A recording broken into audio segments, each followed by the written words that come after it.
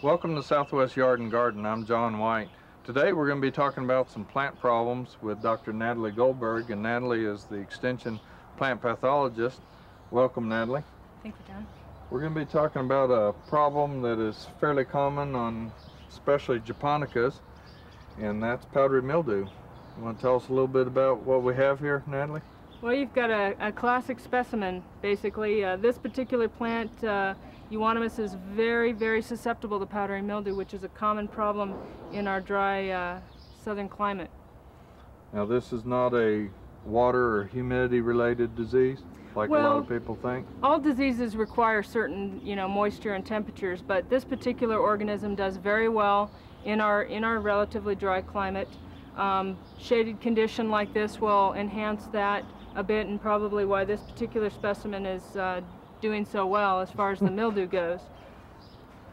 Now, as far as you said classic examples, can you talk a little bit about the way you go through mildew, starting out with just small spots and then? Right, you'll start out with basically just a single spore infection, and that infection will build on the plant, and then this particular organism produces a lot of spores, which is that powdery substance that you see, and those spores get moved around with the wind or by brushing against it, and it starts up new infections. And this one's obviously been going for a while. We've got a lot of different leaves. Almost every leaf, in fact, has at least one spot on it.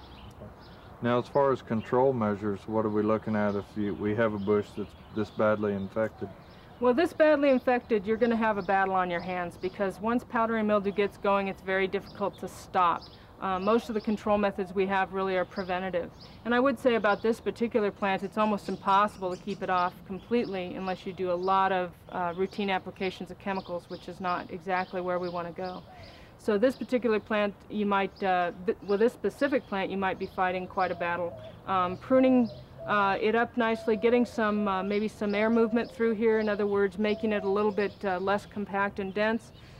Sweeping up the fallen leaves and things like that will do a lot as far as removing some of the debris and the excessive inoculum that's there.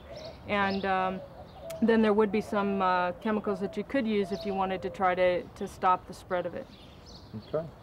So as far as just anything that's recommended for powdery mildew control, we could spray on it? Right. The ornamental fungicides that are available, you can go everywhere from an organic material such as sulfur on up to some of the more specific chemicals. Okay. Okay, thank you, Natalie.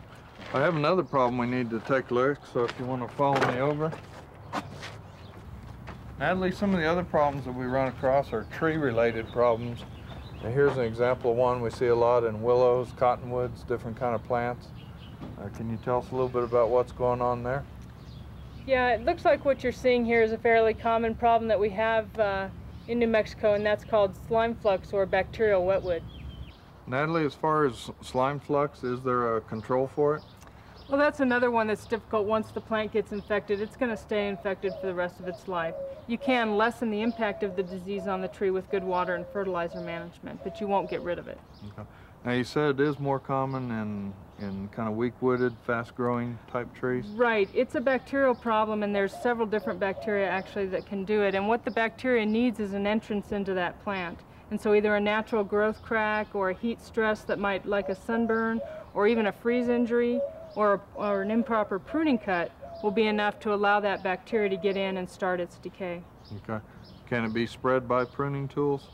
It can be, although normally we don't see a whole lot of that because it's not there at the time that you prune. But if you prune a tree that's infected, you certainly could move it from one place to another. Okay. Now, some of the weak-wooded trees would be cottonwood, willow, elm. Willow are probably the three most common, and also the mulberries will see problems in that. We don't generally see problems in things like ash and oak, those that are slower growing and harder wood. Okay. Now, mesquites, is that a slime flux that we see in mesquites? Mesquite get a little bit of a different problem. It's kind of similar, but not exactly the same thing. Okay. So best thing to do is just not to plant fast-growing trees. Well, you want to be real careful with them. You want to make sure that when you do prune them, that you prune them correctly and eliminate at least that part of the problem.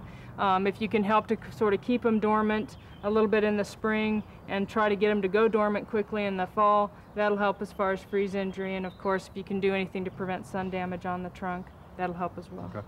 Now, one form of the flux that we see a lot on willows is the real frothy looking foam that comes out of the tree. A lot of people think that's caused by a borer.